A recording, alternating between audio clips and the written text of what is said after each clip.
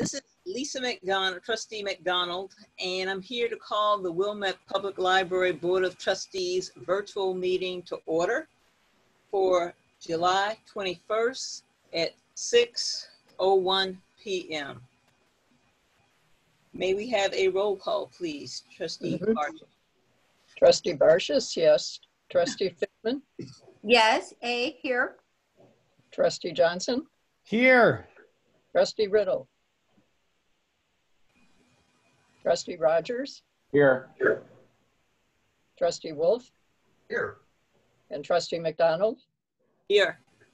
And Trustee Riddle on yet? No. Okay. Okay. Anthony, do you want to take the roll call of those who are visiting us today? Sure. I see that we have two representatives from the League of Women Voters. I see Georgia Gebhardt and Mary Lawler. Thank you for being with us. And I also see three staff members. I see Gail Justman, Marty Belfontaine, and John Risco. Thank you. And myself. Good to acknowledge. Okay. Right now, this is a session where we have public comment. Does anyone have anything that they would like to comment who are visiting us today? Okay, hearing none, we'll move on. You have got the draft of the June 23rd minutes. May we have a motion to adopt the minutes? I motion we adopt the June 2020 minutes. I Okay. second. Okay, Trustee Wolf has moved that we adopt the June 23rd minutes, and Trustee Barshis has seconded it. Any discussion regarding the meeting minutes? Can we have a roll call? Trustee Barshis, yes. Trustee Fishman? Yes. Trustee Johnson? Yes. Trustee Riddle? Absent. Trustee Rogers? Yes. Trustee Wolf? Aye. And Trustee McDonald? Aye. Okay. Given that there are no presentations, let's move with Trustee Rogers to the Treasurer's report. Okay, you have the notes on financial reports in your materials for the meeting. During the month of June, we received a little over $50,000 under the Kenilworth contract, $10,000 in general fund interest, and about $11,000 in grants. Our end of year expenses as of June 30th were at 91% of budget. There may be some additional expenses that come in for the past fiscal year, but I think that's probably in the process of being closed up. Our major expenses during the month were for insurance and materials. And so there's nothing extraordinary in this financial report. It's pretty much what we expected it to be. The only action that we need to take is approval of the June bills and salaries. I so move. I will second.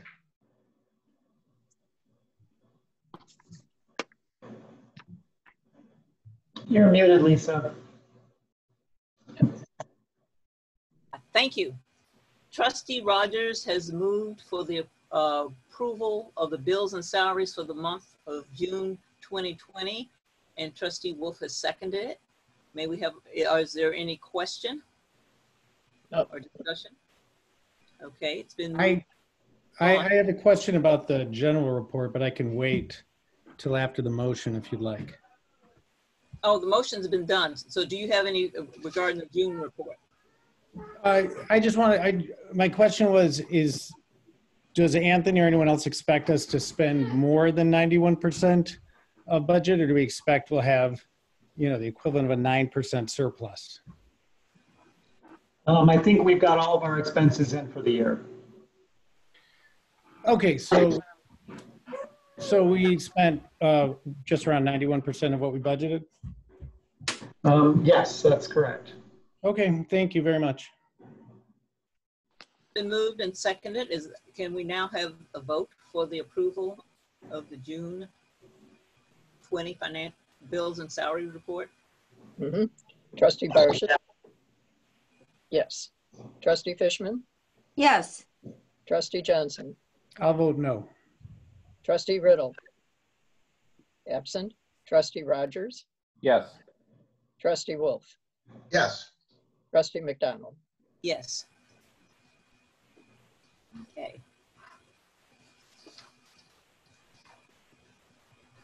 It's been moved and adopted with all saying, well, whatever the vote. We've got the vote recorded. Okay, moving right along.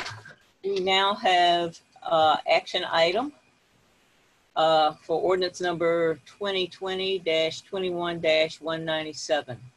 Would you like to discuss it, Trustee Rogers? Yes.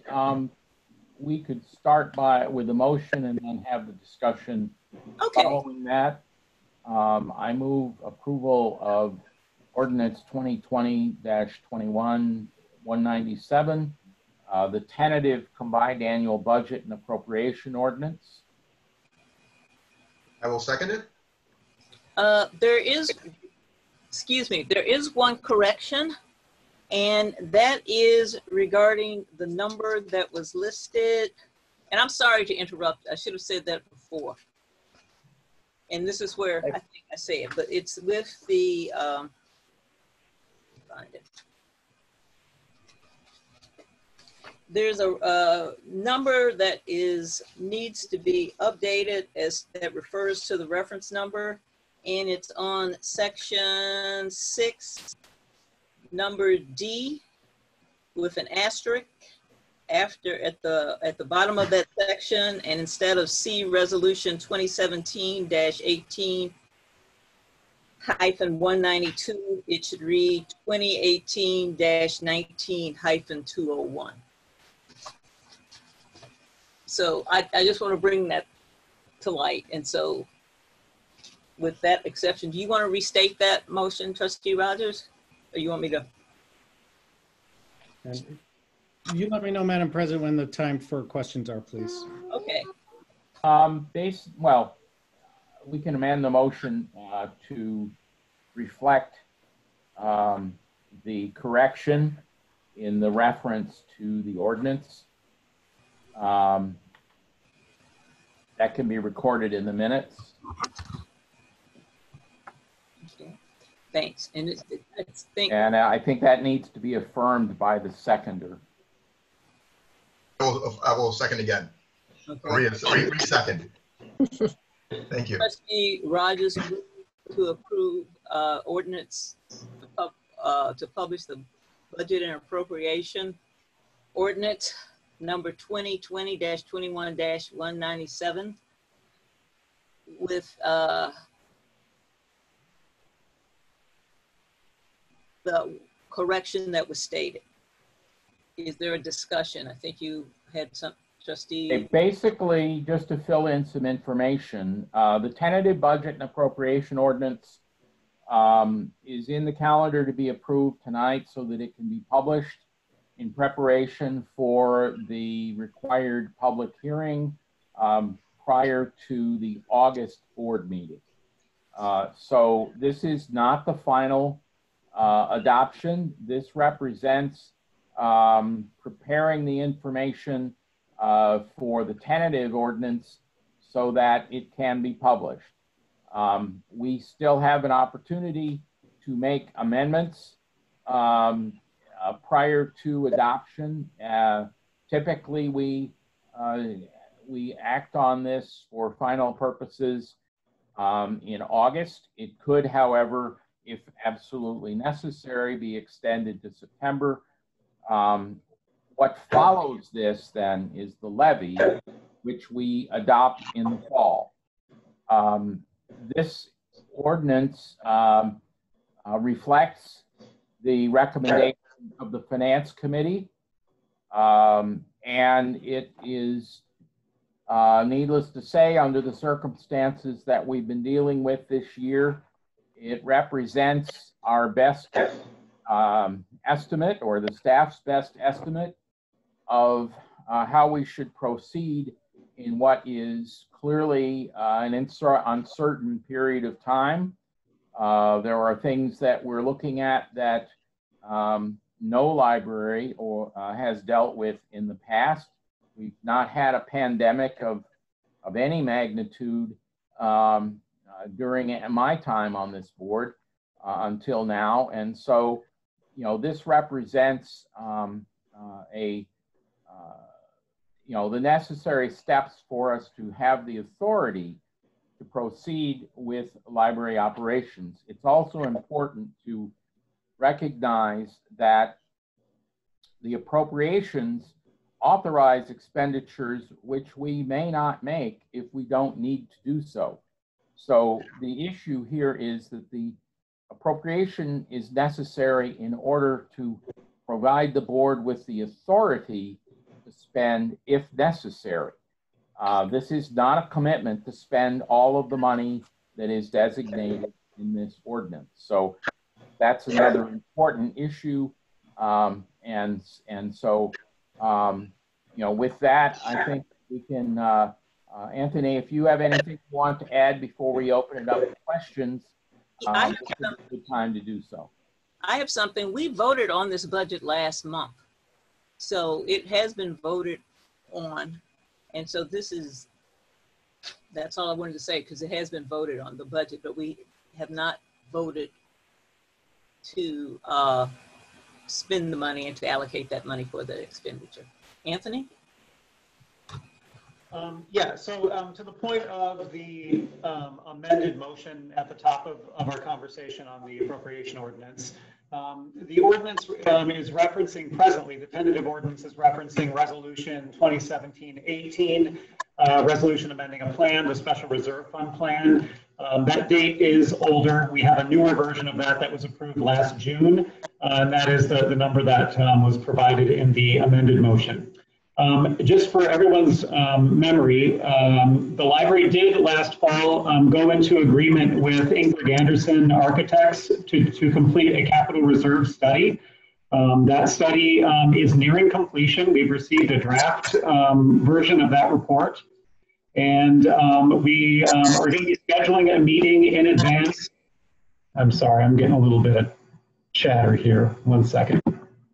We're going to be having a meeting in advance of our August meeting. So when we approve the B&A at next month's meeting, the week prior to that, we will have a special meeting where we will meet with Joe Huberty from Ingrid Anderson, and he will provide us an overview of that document, which will help to inform the next version of the resolution amending a plan, the special reserve fund plan. And that is why in June, we did not present or approve an updated version of that resolution. And therefore, we are referencing last year's version. It still remains true and contains the same content as what we've looked at in the past. I anticipate that this next version that we're going to be making will be more inclusive and will have updated estimates and certainly more detail than what we've been providing in recent years. But I wanted to make sure that we had that bit recorded because that is a key distinction in this. Any questions, comments, discussion about the content of the B&A? Yes, please. May I, Madam President? Thank you. Is this the same as last year? Is it an increase over last year's? Well, the same methodology was applied to this year's proposal as was last, as is reflected in the cover pages that are in front of the B&A that you're looking at this evening. We use the same methodology that we did last year and as recommended by our attorney. Is the bottom line number larger, the same, or smaller than last year's? It's essentially the same. Okay. And so if we have a 9%, surplus or didn't spend or whatever the term is of $400,000 or $500,000 ish, do we want to account for that in this year's budget, or we anticipate only spending 91% of this budget, or how are we thinking about that? Yeah, so a key piece to remember about the budget and appropriation ordinance is that it is an authorization to spend the budget.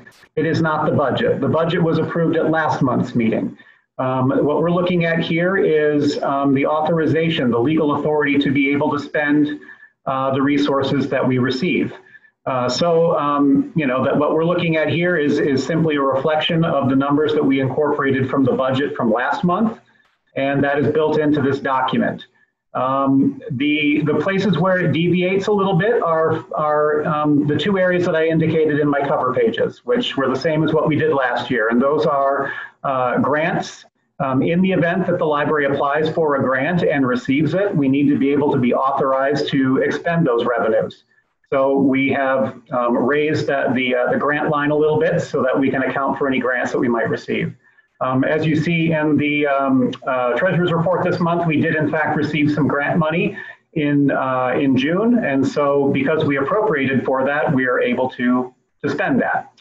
The other line is health insurance. And we know that in the middle of a pandemic that there's a lot of variables that are involved in that. And we expect that when we receive our quote in January of 21, that there will likely be an increase in that. We can't estimate what that is right now, but we figure about a 10% increase over what our expenditures were last year is a reasonable estimate for what we should be appropriating for this line so that we can cover the second half of the fiscal year. So those are the two areas that really deviate, and that follows the same formula that we did for last year's appropriation. Okay, last one for me is that if this year is anything like the last years, it's a reasonable assumption that we'll spend in the low 90s of what we are asked to approve tonight, so that at this time next year we'll likely have the same sort of surplus. Is that a reasonable assumption to make? Well, when the library passed the budget last month, we proposed a budget that we think for the expenses that we feel that we need to operate, which was the same case back in June of 2019 when we passed this budget that we got close to 92% with. And, I think given the fact that the library was closed for 4 months, and, honestly, I'm kind of proud of the fact that we got to 92% in the middle of a pandemic. I think that we were able to maintain our revenues fairly well. We did a good job of estimating what they were going to be, and the staff delivered. So, again, I feel like what we proposed last month and what we discussed with the proposed budget, there are a lot of modifications, a lot of lines were adjusted. The bottom line was essentially the same. We moved things around to try to account for what we think is going to be coming up. But there are so many variables that I think are difficult to assess and predict. But I think with our reasonable estimates, yes, what we passed last month, I think is a reasonable budget that will sustain and maintain the library services for this coming fiscal year. So our goal is always to get as close to 100% and not to budget any more than what we think we're going to need. And I think in the last 2 years, we've demonstrated that we've gotten much closer than we have in years past. Thank you very much. Any other questions about the appropriation? Okay, it's been moved by Trustee Rogers and seconded by Trustee Wolf to a motion to publish the B&A ordinance to approve the tentative B&A budget. Can we have a roll call?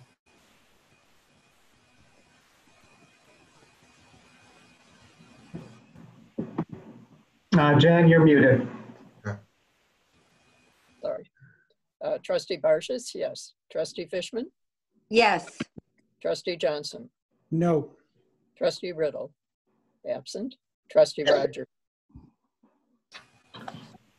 Sorry, Ron, you're muted.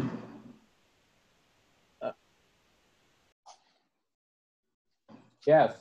Okay. Trustee Rogers? Yes. Trustee Wolf? Yes. And Trustee McDonald? Yes. Okay. And right now, it's been the motion won. So right now we have a contract approval for the HVAC preventative maintenance agreement. Trustee Austin, Director Austin, would you like to talk a bit about this contract for the HVAC system? Sure. So Hill Mechanical has been the library's HVAC contractor since we went out for public bid in 2015. Their expenses have been flat since, and we are really satisfied with the technician that's been serving us. He's been incredibly responsive.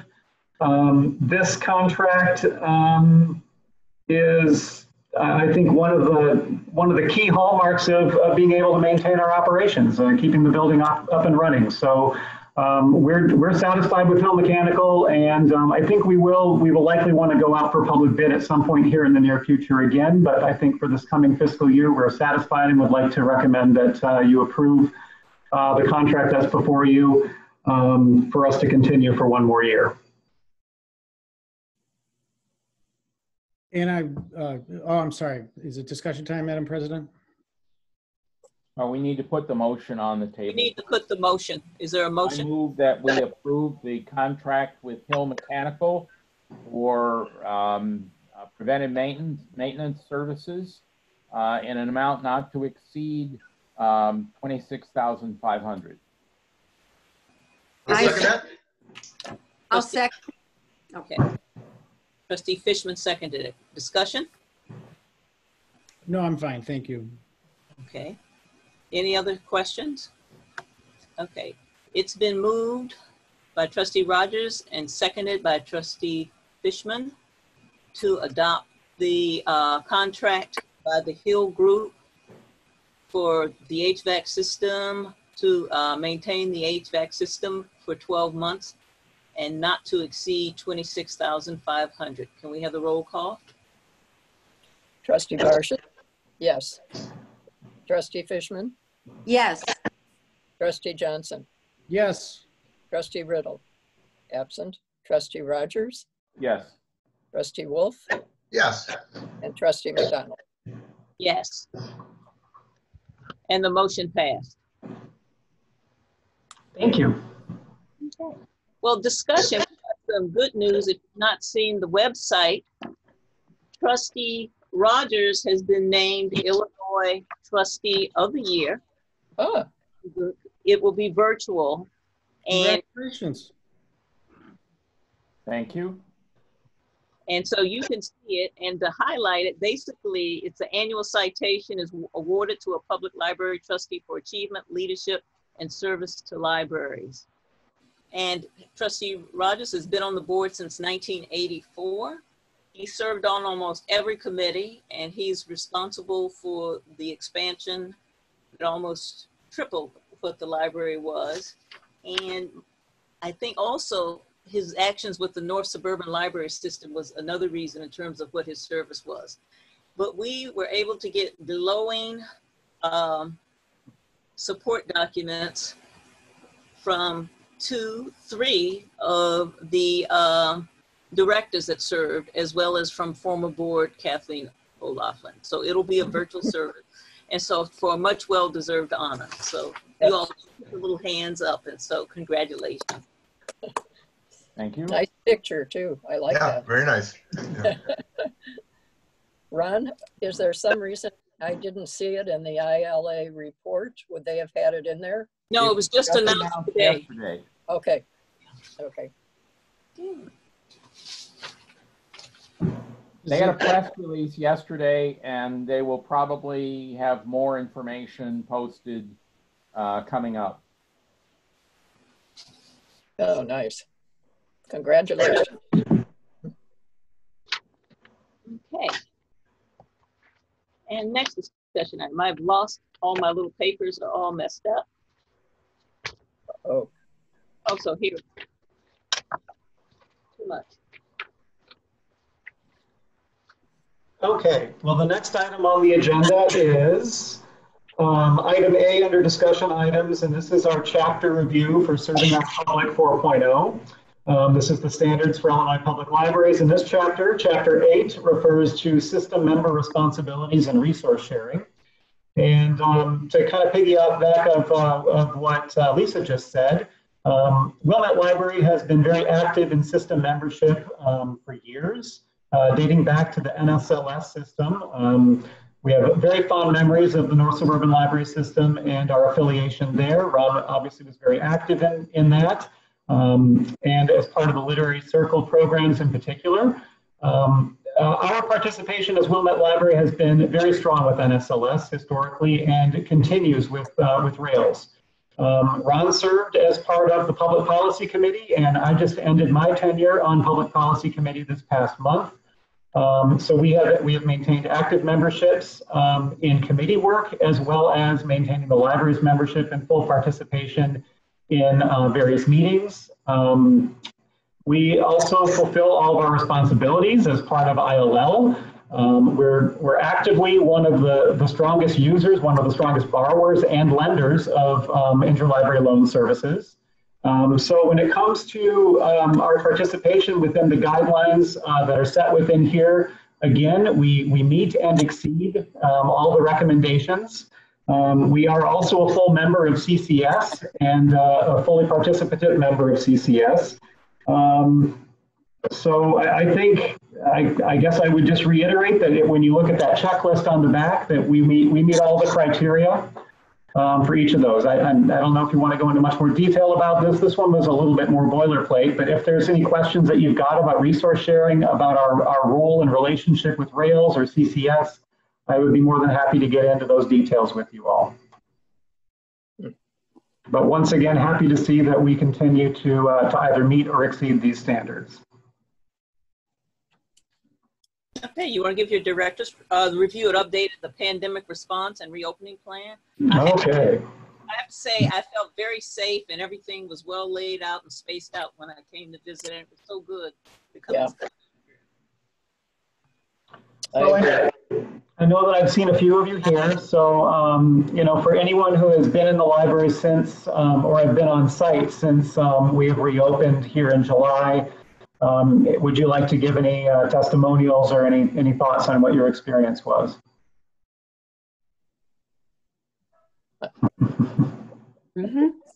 Fantastic. I'd say, you know, very calm. Everyone seemed, you know, in control of what was going on. The plexiglass is very reassuring. As Lisa said, the spots on the floor were great. I used the self-checkout, which was very easy, convenient, and you know, went very smoothly. So, you know, I wasn't, I didn't linger, but I felt like the time I spent was just right. And so everyone, I didn't go upstairs, but I'm sure it was the same. And I liked that you were counting and you know, continuing to keep tabs on how many people are entering the building would be there at one time. So that's very reassuring. Signage was good. I always think signage is excellent, you know, so looking good. I was very pleased. Thank you. It was, I liked having seeing the book drop at the front door. Excuse me. I think it made a statement, you know, people would stop to ask what that is, or do I put my book there, or whatever. And it was kind of welcoming, rather than having to go away in the back and dump it in something out there. And it gave the patron time, if he or she had a question, he could ask it right there and then get it answered. And I agree with Joan, everything looked set up very, very well. And looked like people obeying what they should. Well, thank you. Thanks for the overview and for coming in and checking it out. So I want to give you some overviews. First, I guess what I'd like to do first is to show you our screen that kind of outlines what our plan has been since we've been reopened. So I'm going to share this with you. This is currently on the website, and this is our reopening plan. So since we moved into phase 4, our plan was to reopen the facility and to implement some restrictions and general safety protocols and guidelines. So our expectation, our hours, we'll start with that, is a little reduced. The hours of the public are 10 a.m. to 6 p.m. Monday through Friday and 10 to 3 on Saturdays. And we've been asking patrons who have been coming in to make their visits brief, to come in, to browse the collections, check out what they need, and take your items home to enjoy. We're allowing computer use sessions for an hour, and if there are any, if folks need some modifications, we're working with folks on an as-needed basis. Seating is rather limited, and we wanted to start that way just to see what our attendance was. The capacity of the building is 50. We have not met capacity yet. At our busiest time, which was our first hour on Monday, the 13th, the day that we reopened, we had nearly 40 people in the building at that time, and it got a little congested. Primarily because, I think as Joan noted, a lot of folks are primarily focusing on the first floor. That's where a lot of the activity is, the computers, the high interest collections and so on. And if you get 30 to 40 people that are congregating in a space like that, it certainly becomes a bottleneck and a bit of a challenge. So we are keeping track of how many folks are coming in the building. We have a security monitor at the front door who is keeping count. We also have a digital people counter as well that's verifying those numbers, and we're keeping tabs on that throughout the day. So as a result, we've had to limit some things. Anything that would prolong someone's use of the library and potentially create lines. As I said before, we have not reached capacity, so there have been no lines.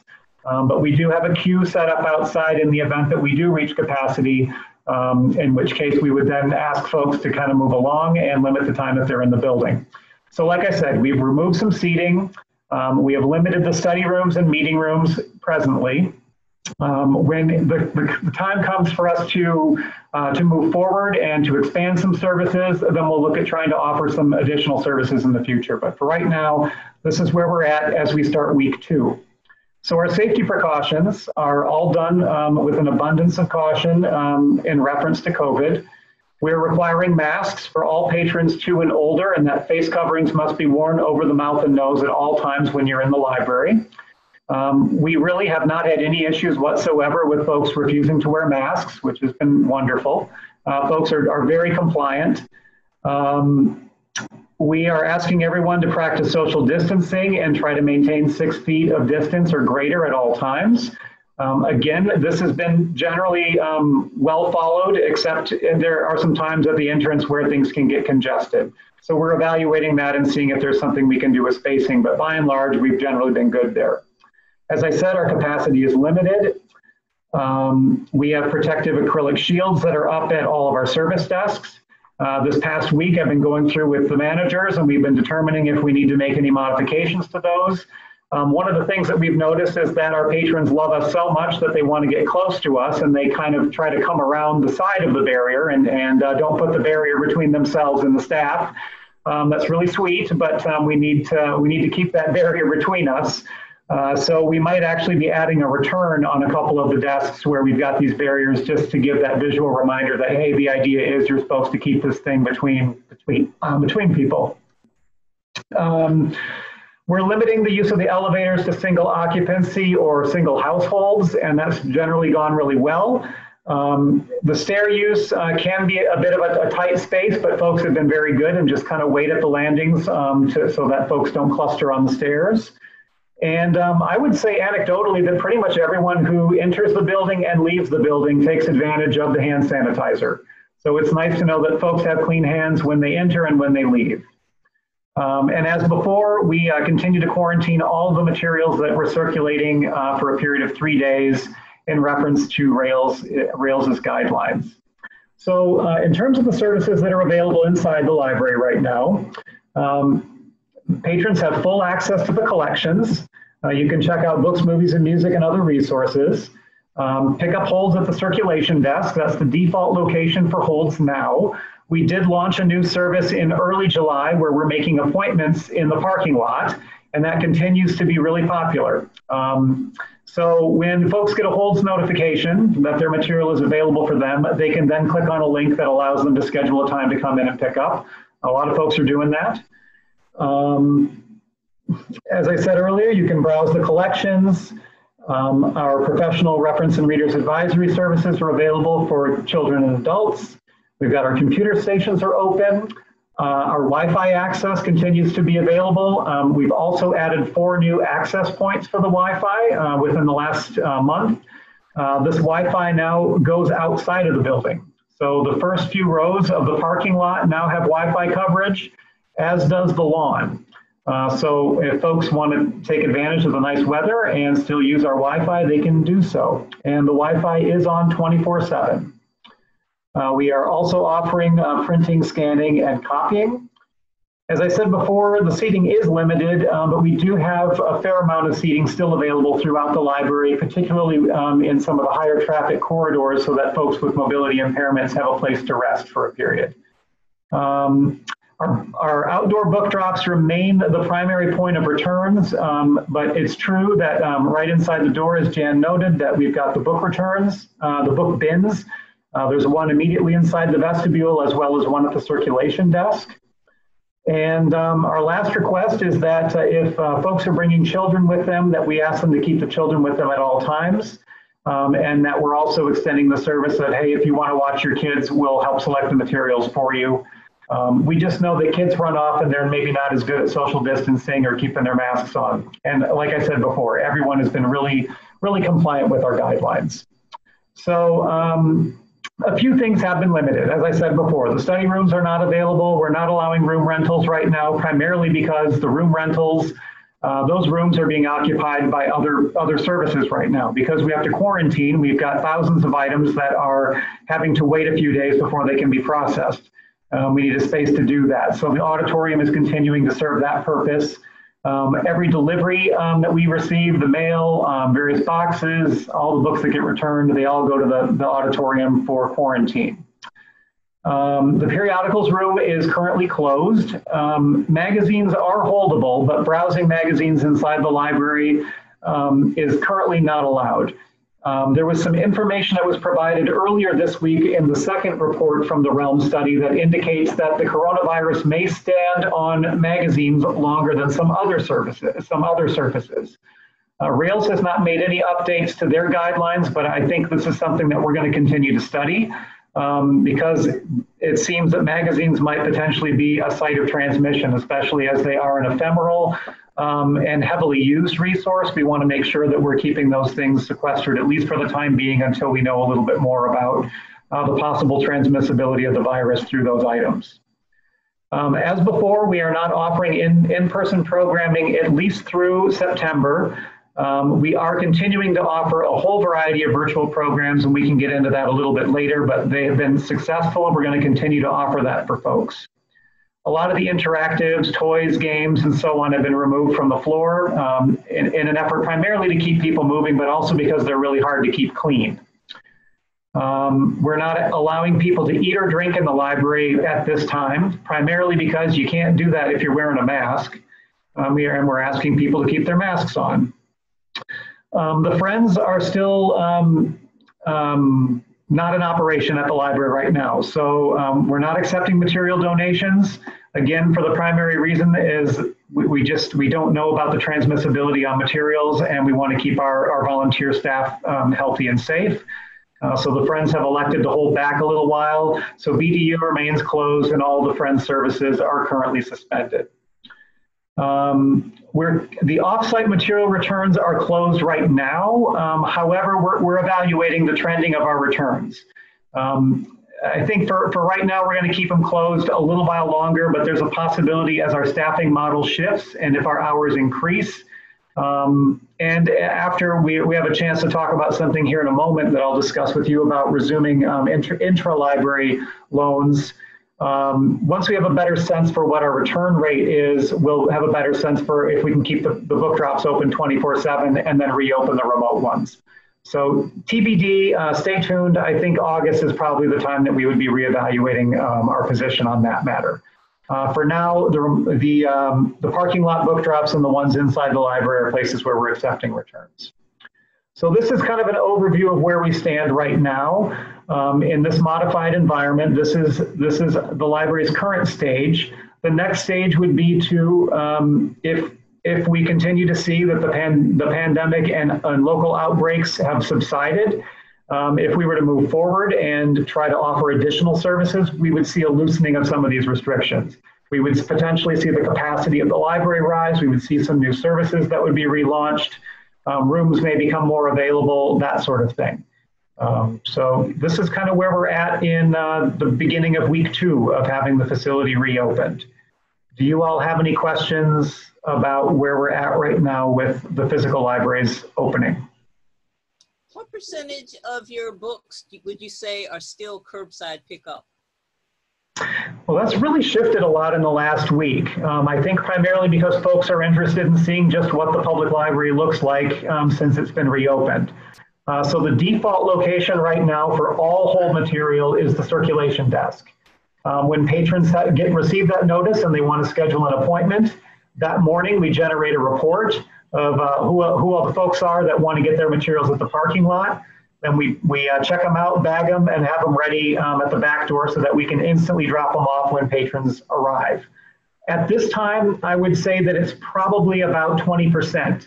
But last week it was more like 60%. So that's kind of where we're at. But again, we're continuing to study that. I think folks are liking the ability to get back in the building, but we're still receiving a lot of positive feedback about the parking lot service. So much so that I think we're going to likely need to continue that even after the pandemic subsides. It's just a value-added service. Other questions, comments, questions about reopening? What's the, given the hard cap on occupancy, what's the percentage roughly of staff that are working in the building? Well, all staff are back to work. We're on modified work schedules. The hours of the building are 8 a.m. to 8 p.m. So a lot of work that can't be done during open hours is being done outside of those hours. We still have some staff who are working remotely as well. A lot of the program planning, some collection development, remote customer service done via chat and email and so on is being conducted remotely. So we're trying to keep the capacity of the building at a manageable rate and trying to keep staff areas less populated if possible, but all staff are back to work. Are we at like the same hours of, if we had close to zero, a couple months ago, or we had 100% of, a non-pandemic hourly spend these days, or are we sort of like at fewer hours, or are we sort of just back to normal in terms of staff spend? Are you talking about payroll? Yeah, just sort of cost of running it, right? Given that it's shrunk capacity, did it impact our costs of running the library at all? I think it's still a little early to determine, what the cost is in terms of payroll, because there are a lot of variables that are flexing at the moment. We're experiencing about a 10% reduction in force right now due to retirements. I'll get into the staffing model here in a moment. That's caused some challenges in terms of direct public service, and some key positions have been vacated. Again, this is primarily due to retirements. A few folks who worked evenings and weekend hours have had to modify their schedules. So that's a little bit of a difference, but otherwise, I would say we're right at where we would expect to be.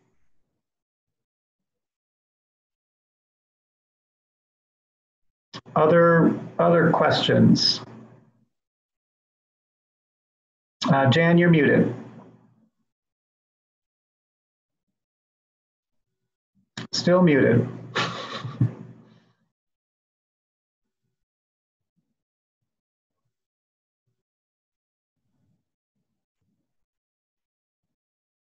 If you look at your picture in the upper right-hand corner, there's a little blue button.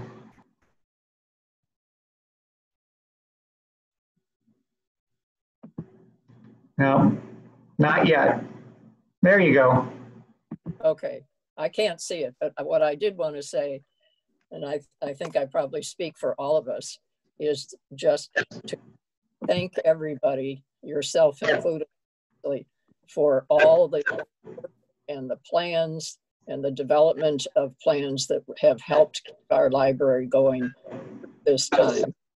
It's been wonderful, and it's been wonderful to see. And I think we're all very grateful for what you've done. Well, thank you, Jan, and I really appreciate all your support.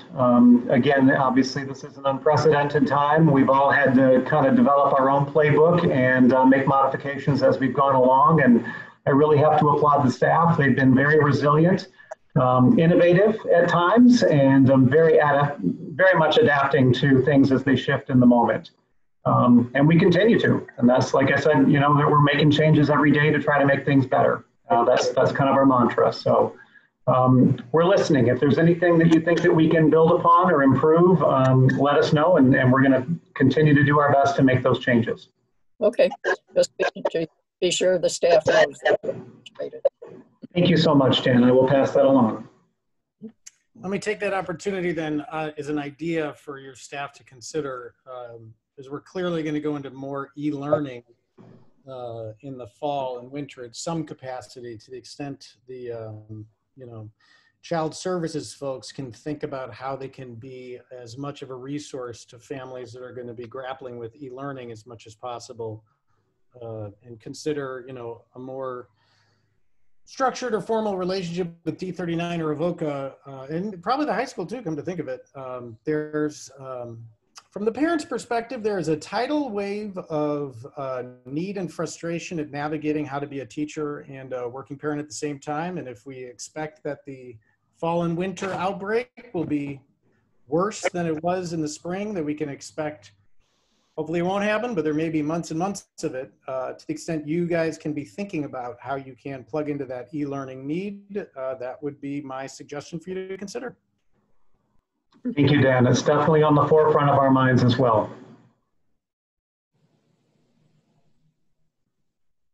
I know the whole maker movement was sort of shut down, but would it be a possibility to do maker kits that parents could pick up and then do virtual maker events? We're not supposed to be micromanaging, but I was just thinking of, you know, they could pick the kits up and then they could do the activities. Does that mean? Yes, in fact, we've already done that, and we'll continue to grow upon that. Yes, we have STEAM kits that are available. There's a little bit of that in my report, but yes, definitely take a look. They're in our grab and go section right at the beginning of the front of the library when you first come in. And Ruth Bell has been a part of that process for us. They've been wildly popular. Does the public know about the extended Wi-Fi? How has that been publicized? So, I mean, it's good it's available, but are they aware of it? I'm going to say probably not, because we haven't done a press release about that. I mean, I'll look into seeing how we might be able to better promote that. The challenge there is, you know, I think there could be potential diminishing returns the more that we publicize it. So I'd like to try to manage the access that we've got to it first, and make sure that it's an appropriate solution before we try to more widely publicize it. So it's in a soft launch phase right now. And there is a website that's dedicated to pandemic services that libraries are offering, including an index of libraries that are offering remote Wi-Fi. And we're updating our content on that. So that will be another source of publicity outside of our library that's done by a third party that will help folks connect folks with free internet access. Just quick follow-up. Have you thought about or looked at the cost of expanding that, you know, deeper outside our footprint at all? If the answer is no, that's fine. Just curious. Of course we're looking at that.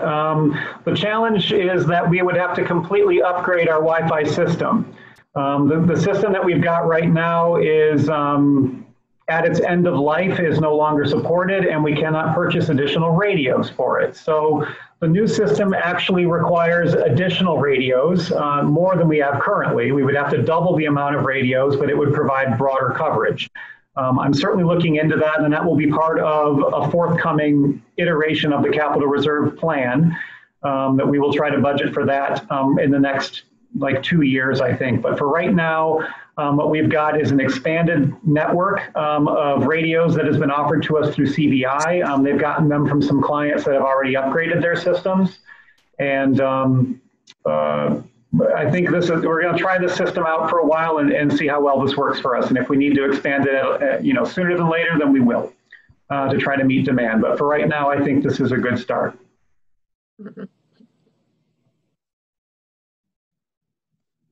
We got a lot of other tech projects coming up this year too to look into.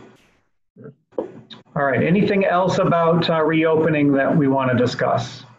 And we can certainly get into it a little bit more in my report. Ready for your director's report? Okay, all right, well, let's get into that. Can you check your voice, because it's coming through kind of tinny? It was coming through my computer. It was sort of tinny. I don't know if anybody else was experiencing that. All right, anyone else having issues with that? I'm gonna ask you for this next portion to just mute yourselves. I think there's a bit of feedback, so I'm gonna mute the folks that were not muted.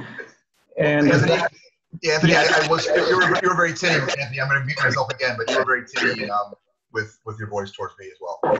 I'm sorry, you guys. Is this any better?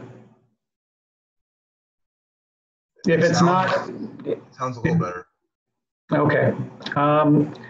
If this is not good, if you could just wave at me, I will call in so that you can hear me.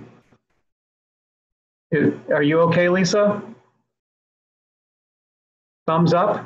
I think it's easier if you call in. I think the voice will be better since this is your your second major report. Okay. It's easier to hear.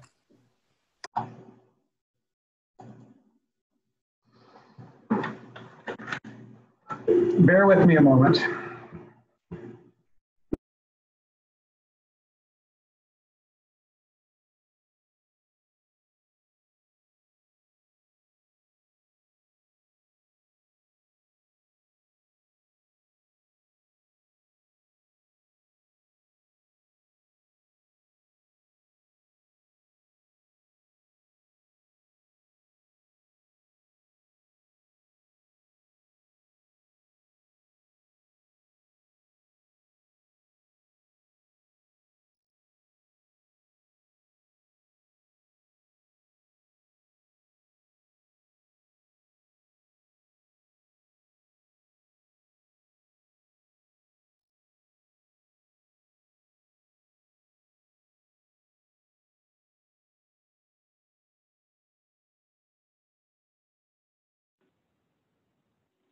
Okay. That's not going to be good. How's that? Is this better? I think so. It's not tinny, but it needs to be just a wee bit louder. Oh my gosh, you guys. I'll try to project my voice a little bit more. Is this okay? This is working for me. Working now. Yay. Okay. All right, right as I'm losing my voice too. Okay, so as I was mentioning before, door counts.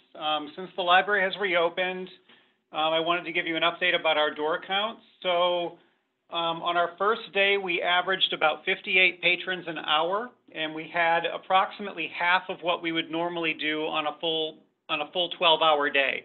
Now, granted, we're only open 8 hours during our time. So we had 466 people visit the library on Monday the 13th, and that was our highest total so far. Since then, it has been in about the 300 to 350 range for our daily attendance. So that's been a very manageable number for us, and I think it reflects, you know, the patrons are recognizing that they are in the middle of a pandemic and they're continuing to get services in other ways, but also limiting the time that they're in the library. So we're averaging, as I said, about 40 patrons an hour with this, you know, somewhere in the 300 to 350 range, which is generally good for us. So that's been great.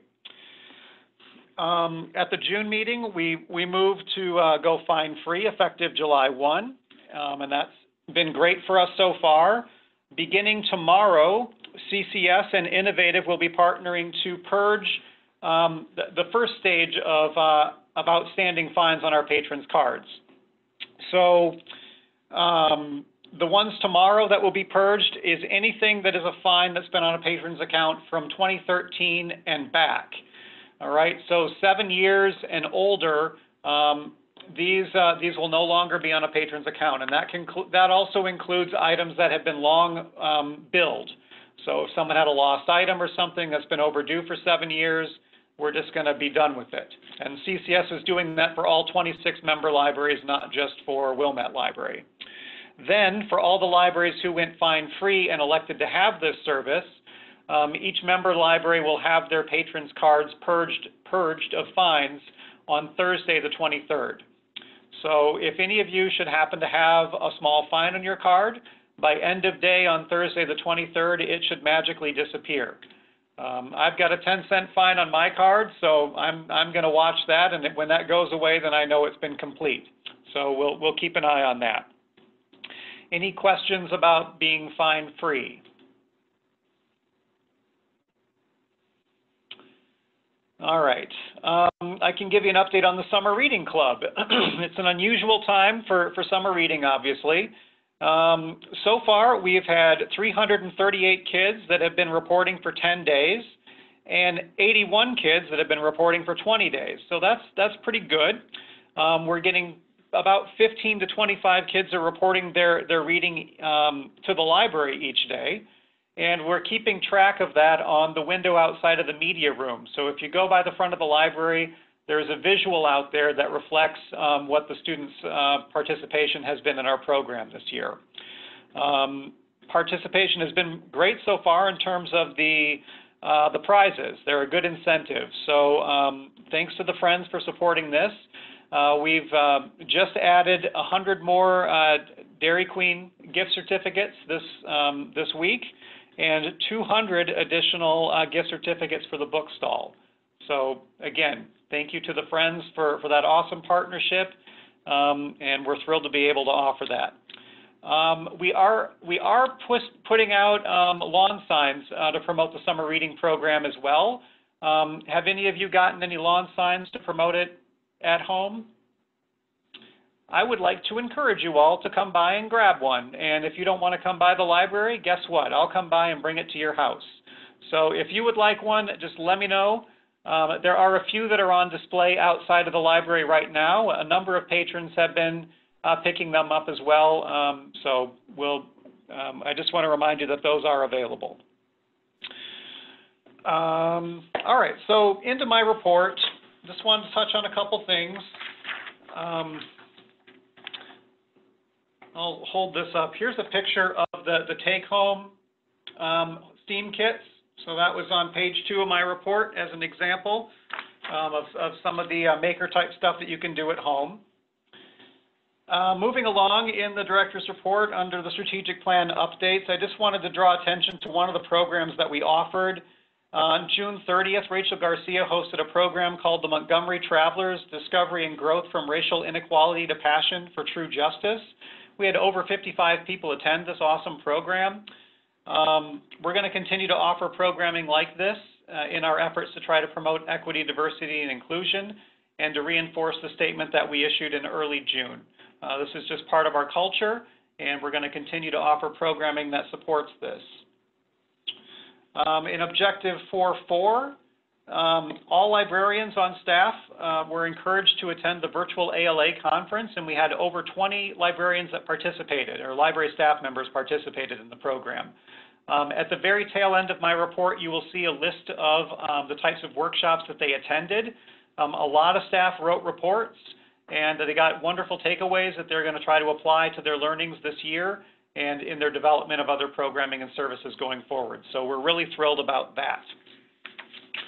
That's our highest success rate with any type of a conference program attendance before. So the pandemic is good for some things like that.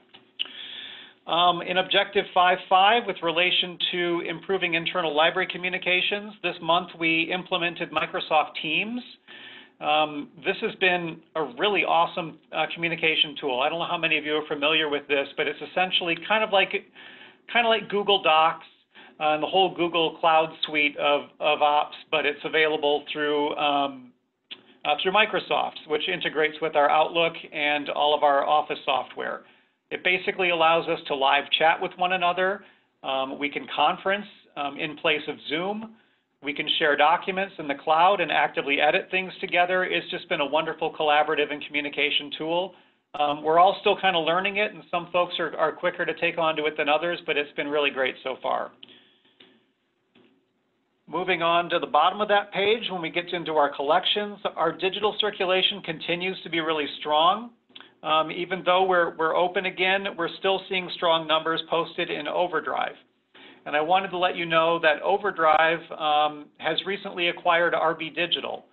RB Digital is the platform that has long been recorded books. That's the RB is recorded books. So they were one of the early pioneers in books on tape, audiobooks.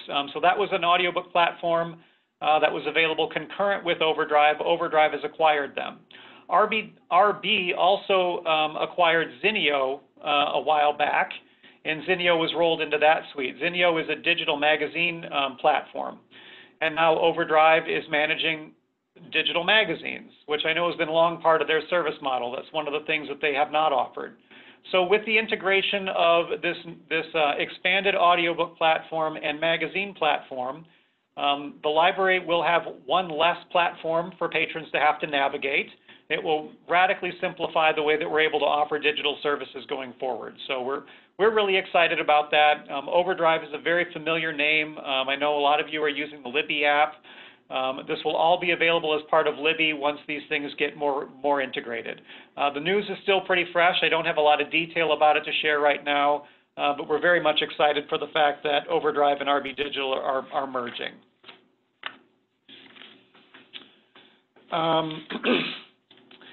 On page 7 of my report, you'll see that there's this graphic of all these carts. That was a pretty typical day in June. When we first started circulating holds again and we're really ramping up our parking lot pickup to allow patrons to be able to access the collections, we were processing thousands and thousands of materials a day. And at that time, we were also manually making phone calls to all of the patrons so that they would be able to ask us questions and learn a little bit more about what our service model was, while we were also telling them how they could take advantage of our new services via the parking lot. It was a very time-consuming process, but the staff did a fabulous job with it, and I really want to give them credit for all the extra effort that they put into that. That was a daily occurrence, thousands of materials. Today, July 21st, Wilmette Library joined a number of other CCS libraries in expanding our intra-CCS loan. Well, I want to share this screen with you so that you can see which libraries are now participating in this, if it lets me. I don't know why it's not letting me do this. Here we go.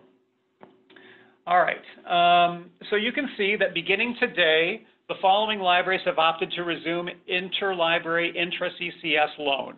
So that means that patrons of the Wilmette Library will now be able to place holds in the catalog and receive those materials from these libraries. This is a radically expanded offering of services that we're able to extend today. Before, patrons were really only able to get materials from Wilmette Library. Now they can get them from all of these libraries within CCS. So when you log into the catalog and place holds, any existing holds that are out there can now be trapped by any other member library that's offering this service, and the collections are now available at all these libraries to our patrons. So immediately in our service area, you can see that Glenview and Highland Park are up there, Morton Grove, Niles, and there we are, Wilmette, and Zion is kind of down here at the bottom. These, on a monthly basis, CCS will allow other libraries to join in intra-CCS loans. So in a month, we'll see if there's anyone else that comes on in August and September. But we're really excited about that. So what that means is that we can send and receive intra-CCS loans, that we're going to be doing our pick list at least once daily, and we do it at least twice daily. We get our Rails delivery bins on a daily basis, and those have already doubled from what we've seen previously, so there's a lot of material getting circulated, and that we're going to continue to quarantine our materials in accordance with Rails guidance. So anyway, I wanted to share that detail with you. So when we see these carts and carts of books for our patrons, now other libraries are going to be helping to fulfill that process as well. I gave an update on Summer Reading Club. Joan had mentioned that she used our new self-checkout machines. I've got a picture of those here for you too. We have 2 new self-checkout machines that we approved back in May. Those were installed in early July, and the public has taken use of them so far. They're a lot easier to use than the old ones, and the cool thing is that they're also going to be forward compatible with our RFID system when we get that implemented later this fiscal year. So one of those units is currently on top of the circulation desk, and the other one is where you used to find the coffee maker right across from the recent arrivals desk. We've talked about the facility a little bit more. I've got pictures of the facility in there, highlights from our social media campaign, and then under human resources, I've got some information to share. So as I mentioned earlier, regarding payroll, we have had some turnover, and that was to be expected, that there was going to be a bit of that. So beginning in July, we did experience about a 10% reduction in force, and that has caused a whole host of other challenges for us, obviously, as we're trying to scale up and reopen the facility. We are saying goodbye to a few staff members that have been with us for a long time who have elected to retire. The first that is probably most familiar to you all is Cynthia McMillan. She was my administrative assistant, and she faithfully served the library for 21 years. Beloved staff member. We're sorry to see Cynthia go, but we're really thrilled for her and wish her all the best in retirement. One of these days, when we're out of the pandemic, we're gonna go to dinner. And then we can actually celebrate. Also retiring, Barbara Goodman in Adult Services. She's served us for 31 years. She's an integral part of our One Book Everyone Reads program and has been a really great service to us as well. Leslie Lightoff, who also served us for over 30-some years, retired a few years ago but came back as a sub, and she finally decided to retire. So we bid farewell to Leslie. And then we also are bidding farewell this Friday to Circulation Manager Luciano Ward. Luciano's been with us for 18 years in his capacity, and obviously that's a big challenge for us as we're creating a lot of modifications in circulation right now. So that position is currently posted. We're accepting applications right now through the end of the month, and it's an unusual time to be hiring for a manager, I'll say. So we'll have to see what that interview and review process goes like, but that position is out there as well. So that's just kind of a taste of what some of the things are that are going on personnel-wise at the library. There's a lot more content in my report, so I'm going to pause there and see if you've got any questions for me.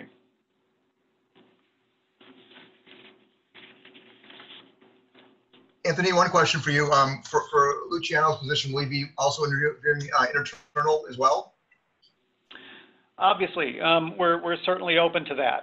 Okay.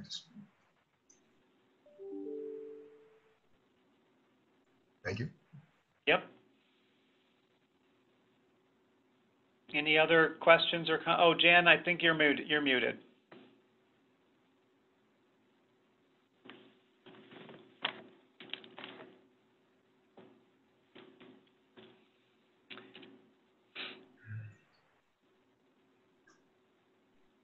You're still muted, Jan.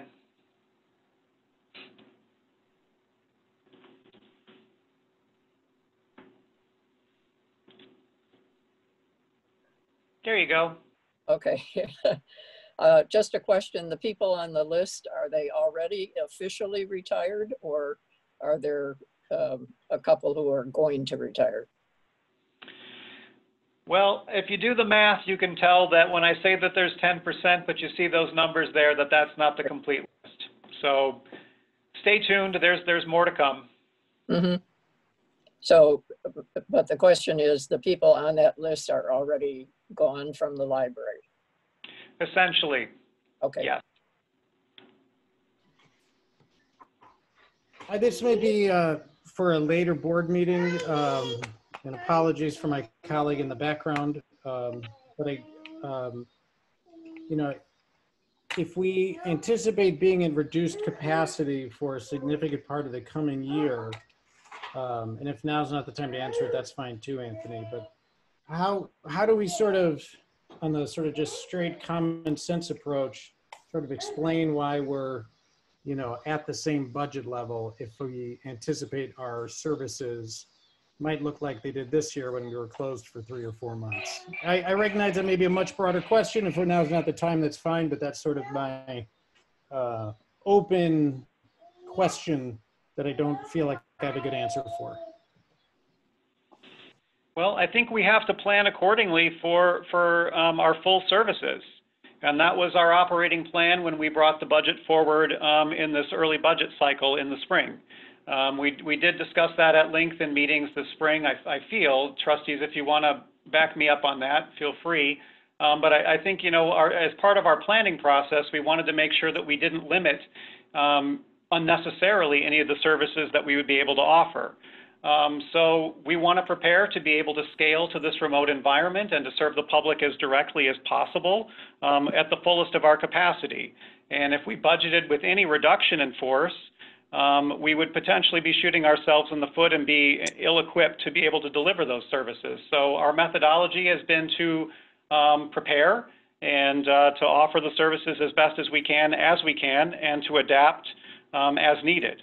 So that's what our plan has been. Obviously, you can't always anticipate when you're going to see a reduction in force like this in terms of retirement. Some of it is planned, some of it's unanticipated.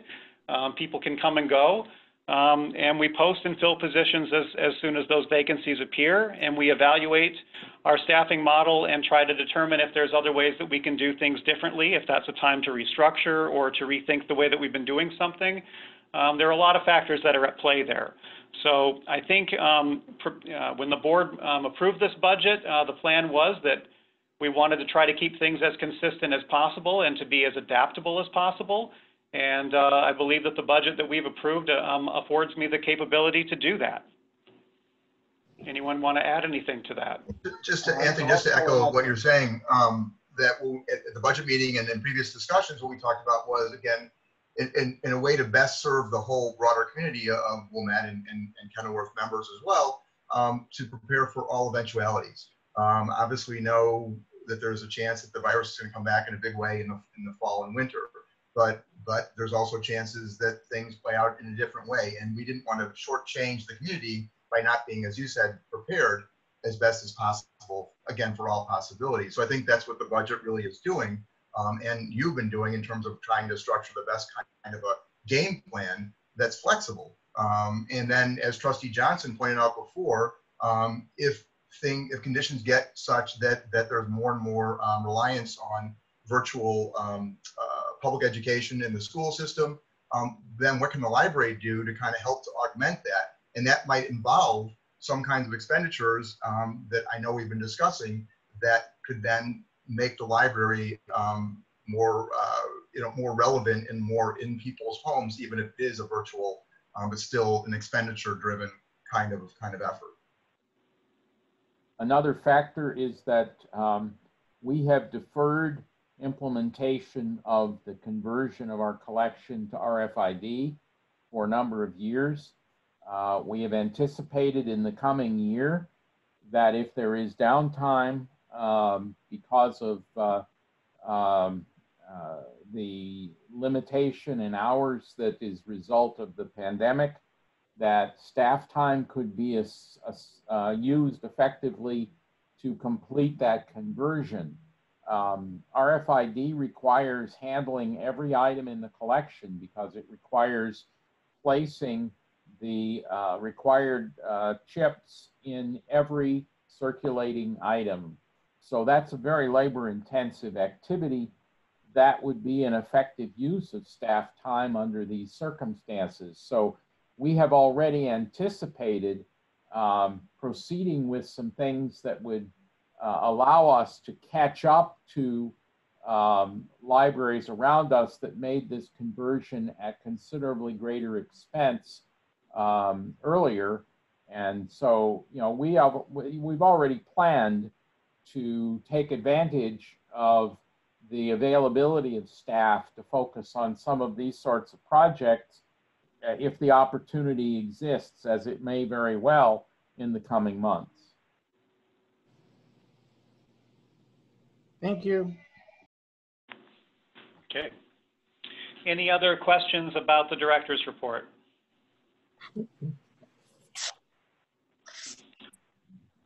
Okay, well, that concludes my report then. Thank you, Lisa. Okay, thank you. Okay, Trustee Barshes, the ILA update. Just a couple of interesting things. Some of you may already know this, but Carla Hayden announced today that Colson Whitehead, author of the Pulitzer Prize novels, The Nickel Boys and the Underground Railroad, will receive the Library of Congress Prize for American Fiction during the 2020 Library of Congress National Book Festival in September. Whitehead is the youngest person at 50 to receive the library's fiction award for his lifetime of work. His work is informed by probing insights into the human condition and empathy for those who struggle with life's sometimes harrowing vicissitude. He was selected as this year's winner based on nominations from more than 60 distinguished library literary figures, including former winners of the prize, acclaimed authors, and literary critics from around the world. The prize ceremony will take place online during the National Book Festival. And there's a quote from him that was kind of interesting. As a kid, I'd walk into great New York City libraries like the Schomburg and the Mid-Manhattan on a field trip or for a school assignment and feel this deep sense of awe, as if I'd stumbled into a sacred pocket in the city. Whitehead said, I hope that right now there's a young kid who looks like me, who sees the Library of Congress recognize Black artists and feels encouraged to pursue their own vision and find their own sacred spaces of inspiration. We congratulate him as the Wilmette Library and hope he contributes many more books that we can read. The second thing is that just a little note about Stacey Abrams, who talks about libraries must tell the story of America. She is the daughter of a librarian, and she really focuses on libraries and what they can do. We need libraries to help us tell the truth about who we are, she said, a nation that promises opportunity but has struggled to make that promise well. To tell the truth effectively, she called on libraries to change organizational culture. People at the library have to be willing to see and accept everyone who calls on us. She says that librarians should not close themselves off to divisive opinions, but should amplify the messages they are unifying. Two of her projects are getting voting rights for as many people as possible and having the census count be real so that people don't get left out when the money is allocated. So it's important to educate the public on the importance of voting and the importance of the census. She thinks a lot of people really don't understand that. And those are the biggest stories. Okay.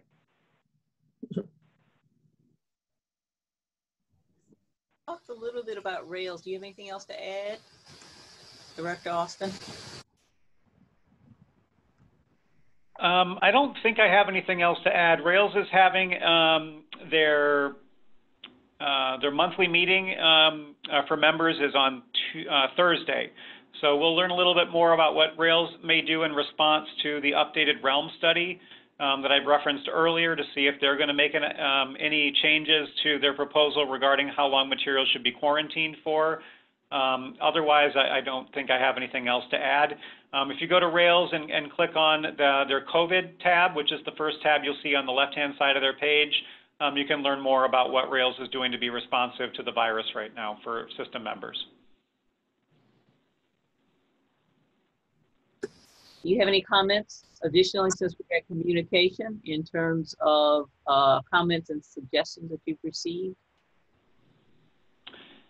I think we've received a lot of very positive feedback from the public. So, I mean, it far outnumbers anything that we've received in terms of complaints about limited services, in terms of not being able to linger in the library or read newspapers or sit in comfy chairs and so on. A lot of folks are just happy to see that the library is back open again. And I think that a lot of that has to do with the library is kind of a symbol of community.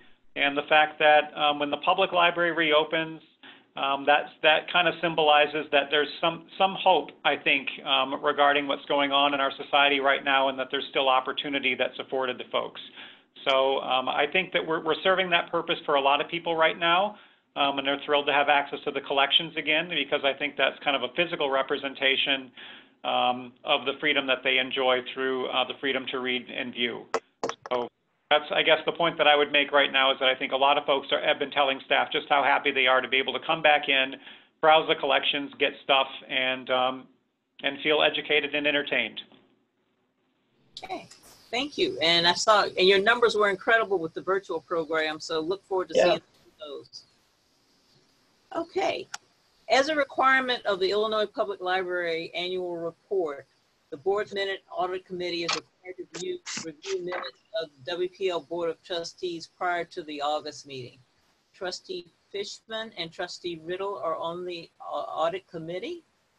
And I'm suggesting that you call Marty in the office, and she will get the minutes together and just make an appointment. And you can do it individually. And I'll contact Trustee Riddle.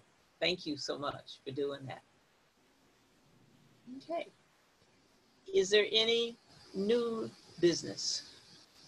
Just want to confirm the time for our next meeting on August 18th. And there will be a hearing at 5:45. So in case anybody wants to get into the library, they can get into it. And Anthony will be the one that's present in the library in case they have any questions or any comments regarding our BNA. And so the meeting will be at 6 and will be via Zoom. And the reason we have it at 6 is because in the middle of the day, even though it may be convenient for some of us, that 6 o'clock is a compromise so that if you're working, you can attend, but it's not too late if it goes later. Okay, I would just ask why, if we're not meeting in person, I mean, I was told we moved it to 6. You can hear my background noise with kids and dinner. But I guess since we're doing it virtually, it seemed like 7:30 was what we were all accustomed to. And since we're not in person, I guess I just don't understand why we're moving it to 6. So it's much more convenient for me, but if that makes more sense for everybody else, then so be it. I think some of the trustees want it earlier, like in the middle of the day, because sometimes the meetings go longer. Do any of the other trustees want to talk about preferences or their thoughts? That's fine. No, okay. Any other business that someone wants to bring? And we'll note that it's 7:30. Mm-hmm. Oh, could I add one thing, Lisa? Yes. I forgot, I had one more report that I was going to give that was just very interesting from the ILA. And that is that it's a human library where people, instead of traditional books, are on loan to readers. You can walk in, borrow a human being, and talk to them about a challenging issue or whatever else you would like to that they have expertise in. Just a new idea to throw out. Thanks. Thank you. Anybody else? No, Lisa, in terms of the timing of the board meetings, I know you had sent out a doodle poll, and at least from what I witnessed, everybody who responded to the doodle poll indicated that sometime between 10 and 6 p.m. was best. And that certainly is my situation. And it seemed to be the same thing for everybody else who did. I know there were 2 board members who for some reason did not respond to the doodle poll, but for those who did, that was consistent, both for the board members as well as for Director Austin. So that seemed to be very, very clear and the clear majority that way. And then secondly, or finally, I just want to say too that I've had the good fortune of talking to some members of other libraries in the area. And Anthony, everybody has had some small bumps or adjustments because of the flexibility that has to be shown in terms of being virtual and being kind of a remote service kind of center and then reopening. And I must say, in sharing stories, Wilmette certainly rises to the top in terms of how well things seem to be going both internally and externally from the community. So just want to say thank you for that again. Yep. I would agree with that. Same experience. And I think the other thing is, at one point, Director Austin was the only one in the library. And so with some of our meetings, when they were later, he would be leaving quite late. Yep. After a long day. So that was another consideration. But thank you. Any other business? I guess you guys just bought a lot of kids in the next Zoom meeting, but that's okay by me then. Okay. Do what you got to do. All right.